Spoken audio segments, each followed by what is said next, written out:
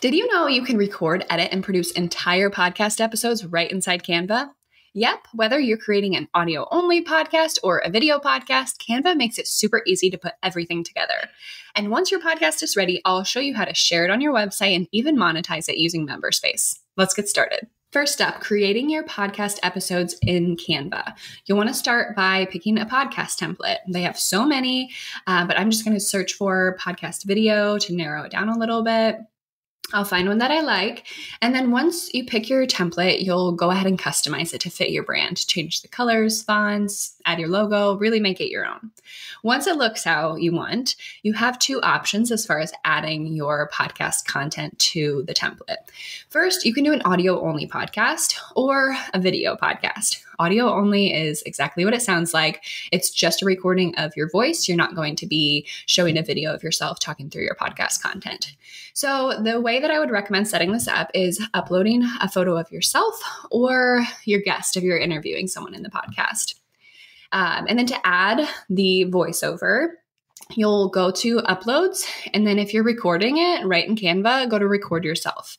You'll turn off your camera and you'll run through all of your podcast content right then and there. It'll add a little circle in the corner of your template. And if you just want to go to layers and send it all the way to the back so it's not visible, that's probably the best way to go about doing that. You can still hear the audio when you play your video, but you won't see anything. The second option, to create a video podcast, you'll do the exact same thing. You'll go to uploads and then record yourself, but you'll leave your camera on.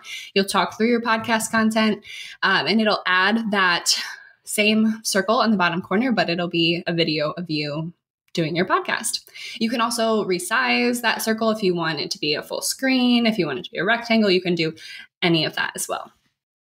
So once you've added your actual podcast content, you have the freedom to add background music, add your intro song, sound effects, even trim clips. You can do anything you want to do to edit your podcast right in Canva.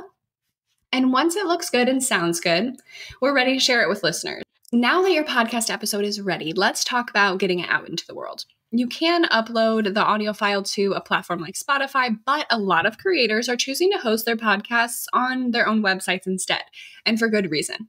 When you host it yourself, you have full control over your content. You're not tied to a third-party platform, and you can even monetize it however you want. So that's what we're going to do. First, you'll need to download your podcast episode as an MP4 from Canva. Then head over to your website. I've set up a podcast page here where all of my episodes live, laid out in a simple grid so visitors can scroll through and pick what they want to listen to. Now you can set yours up however works best for you, but I'll go ahead and upload the latest episode that we just created in Canva right here on the page. And that's it. Now your audience can watch or listen directly on your website. No extra apps needed. All right, so your podcast is up on your website, but what if you don't want to give away all of your episodes for free? Maybe you want to offer a members-only podcast or charge a subscription fee for access. That's where MemberSpace comes in. And setting this up is actually super simple. You'll just need to start by installing MemberSpace on your website, which only takes a few minutes, and it works with any platform, whether you're using Squarespace, WordPress, Wix, whatever it is. Then you'll need to grab the URL of your podcast page and paste it into your MemberSpace dashboard. This will lock the page so the public cannot access it anymore. Next, you'll need to set up your pricing plan.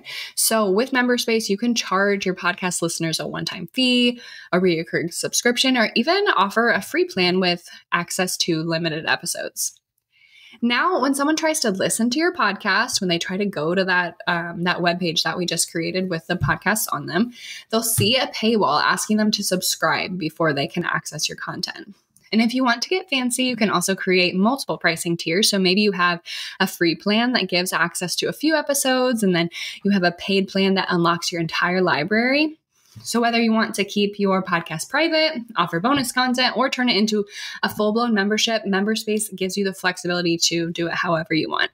And that's it. You now have a fully set up podcast, branded, hosted on your website, and even monetized if you want to charge for access.